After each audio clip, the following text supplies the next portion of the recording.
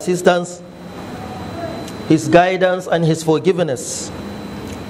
I seek refuge with Allah from the evil within us and our bad deeds.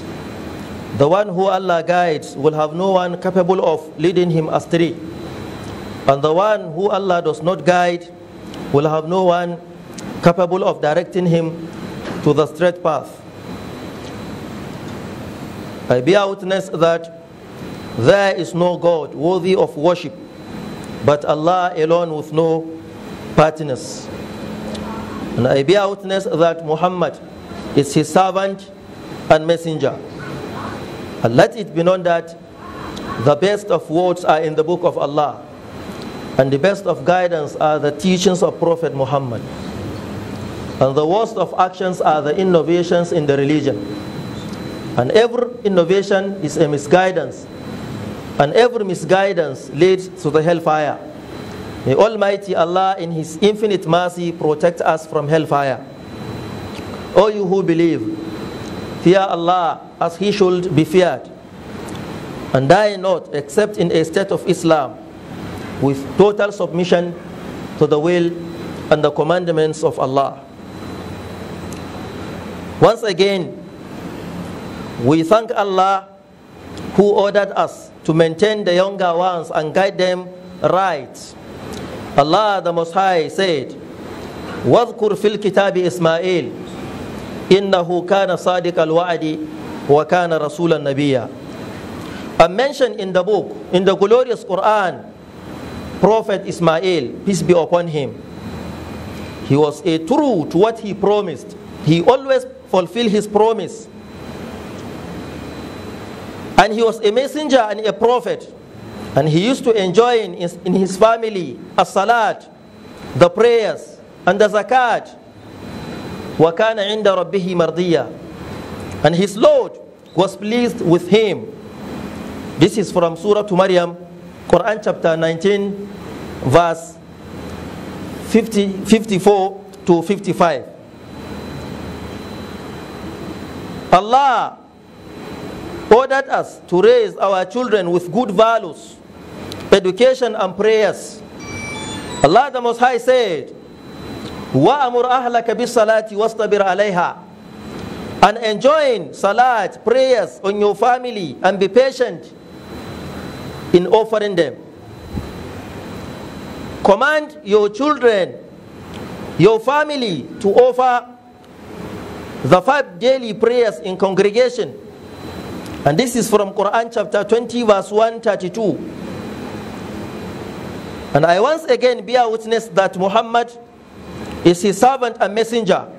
He explained the responsibilities of parents towards their children. The messenger of Allah said, Allah asks every shepherd about what he entrusted with. Meaning, Allah will question everyone who is responsible about his charge. He preserved it or lost. He preserved it or not.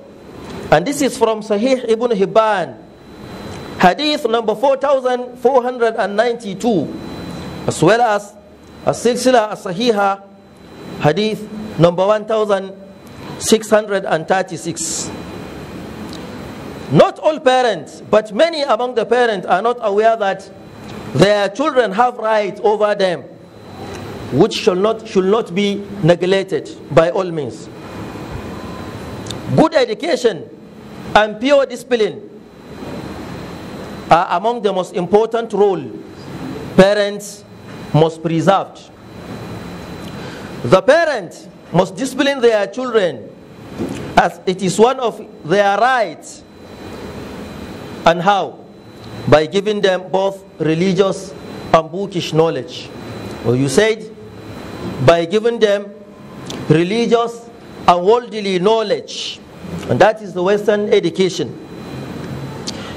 On the authority of Abdullah ibn Abbas, one of the companions, may Allah be pleased with him, he said, the messenger of Allah, may the peace and blessings of Allah be upon him, said, the best of you, the best among you is the one who gives a good education, intellectual and moral education to his children.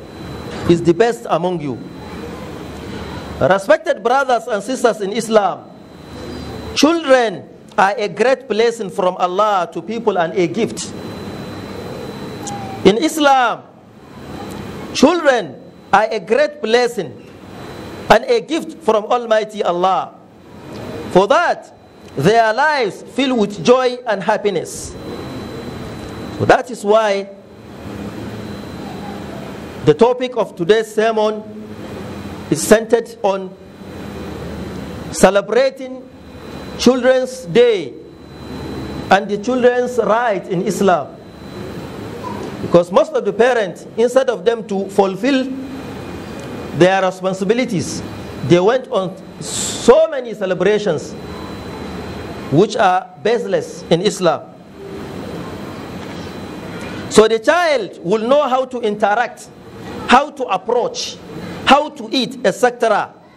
The Messenger of Allah, may the peace and blessings of Allah be upon him, was once with Abdullah ibn Abbas. He said, Ya Ghulam, Sammillah, wa kul biyaminika, wa kul mimma yalika. He said, oh boy, oh child, Allah is called. Meaning, mention the name of Allah when eating. Mention the name of Allah when eating. Wakul biyaminika, and eat with your right hand. Wakul mimma yalika, and eat of the dish what is nearer to you. This hadith is from Sahih Muslim, hadith number 2022, and also Sahih Ibn Majah, hadith number 2662. So by this moral upbringing, the boy also knows the way to speak with others, especially the elders and the leaders, and teaches him honesty so that they may not be corrupted under the influence of undesirable suggestions from bad friends. May Almighty Allah protect our children. In Islam, Almighty Allah commanded us to give honor, respect, and obey our parents in the entire life, except when it comes to disobedience to Almighty Allah. So for the parent to deserve the above mentioned, the children's right over their parents must be fulfilled. And the bad behavior of our children towards us today is one of the consequences of our negligence. We gave them freedom with no restrictions. They can do whatever they feel like, and we harvest the result of our actions, because that is not how our parents raised us. We love our children so much that we cannot even talk to them. We cannot tell them the truth. We cannot face them. We are always complaining. Children of today, who raised the children of today? Who turned them to what they are? Let us be sincere with ourselves. We are just deceiving ourselves. The bad behavior of our children towards us today is one of the consequences of our negligence. Either you like it or not, accept it or not.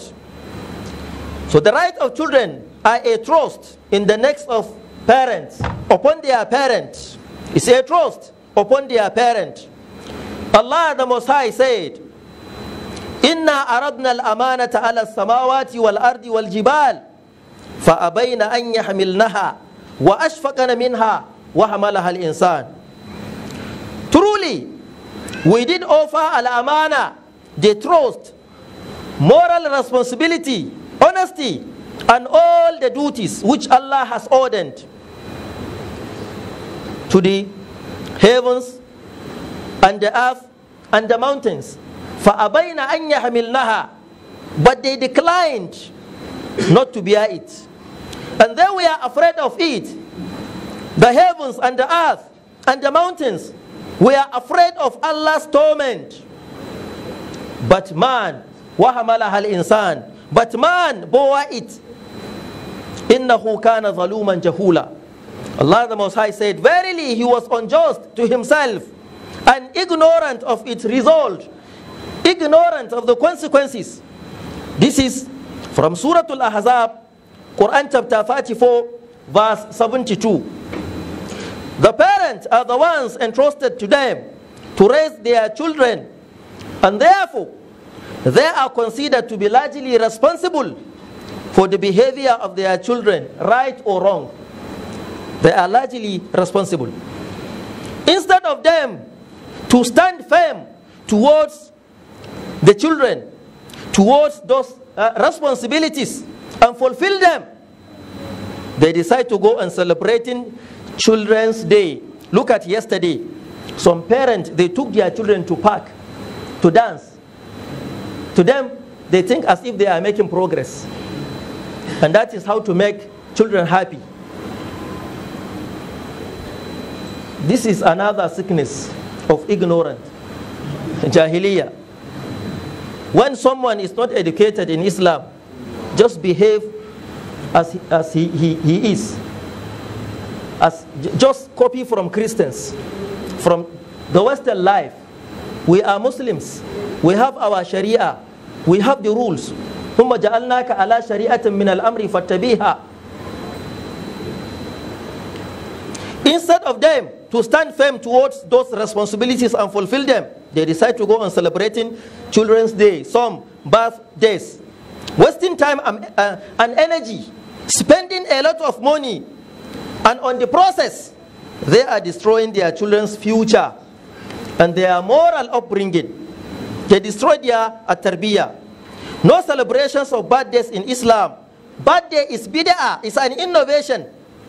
No celebrations of Children's Day in Islam. All are bid'ah, are prohibited. More especially those who take their children to park for them to dance. To dance. And that is why the right of children in Islam is divided by the scholars into two parts. The first section, what precedes the existence of the child.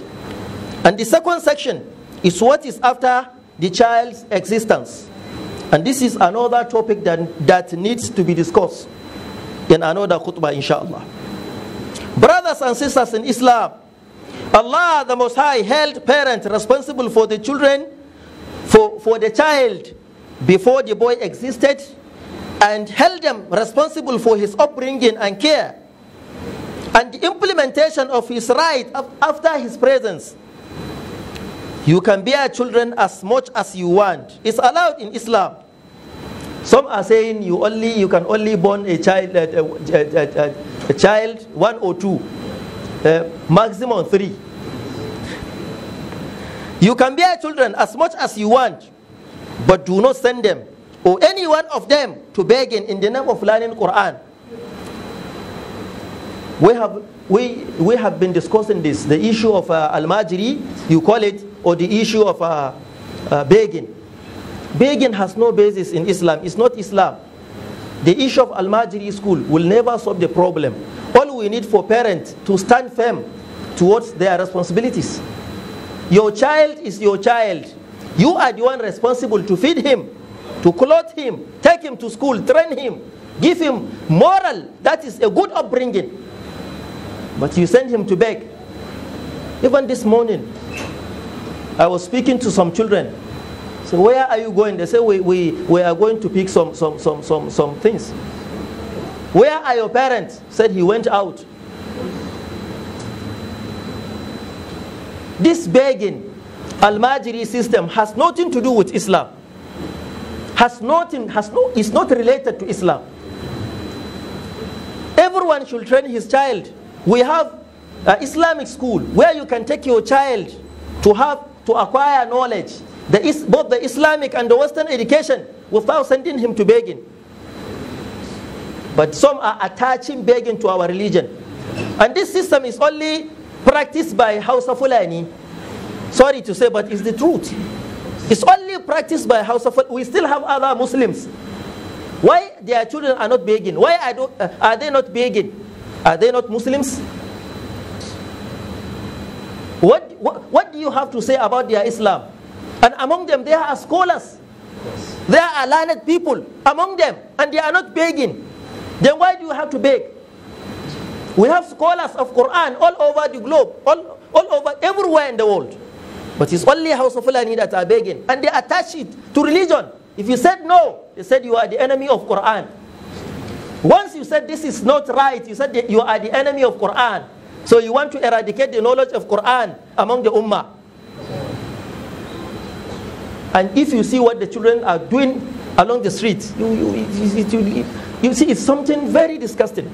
It's not right. Sometimes I don't even want to say it, but I have to say it because I want us to at least to believe that this religion has nothing to do with begging. We are not beggars, as others are calling us beggars. We are not. We are Muslims. As I'm standing here before you, I have more than 30 children. More than 30 children. And they are all my children, and none of them begging. No. They are all in school. Yes. They said you wear your clothes according to your size. It's not that I must take them to an expensive school. But I'm trying my best. None of them out of school. They are all going to school. And I'm still counting. I'm still counting because I want like 100 or even more than that. Yes. Why do we have to beg? Begging has nothing to do with Islam.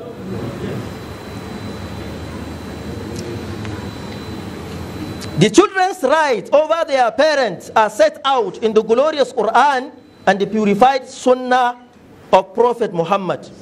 In many places in the Quran and the Sunnah, Allah the Most High said, Ya ayyuhalladhina amanu qu anfusakum wa ahlikum nara. O you who believe, what of yourselves and your families? Protect yourselves and your families against a fire. وَقُودُهَا النَّاسُ وَالْحِجَارَةُ whose foil is people, is men and stones. And this is Quran chapter 66 verse 6. In this noble verse, the truth, the Most High guides his glorified servants to protect themselves and their families from the fire. And one of the methods of this protection is to carry out their rights and help them in righteousness. We are only calling on the parents, instead of celebrations, spending money for no reason, spend that money to train your child. Support the orphans, do the needful, do the right thing. May Almighty Allah shower his mercy upon us. May Almighty Allah guide us right and our children. This is all we can take, brothers and sisters.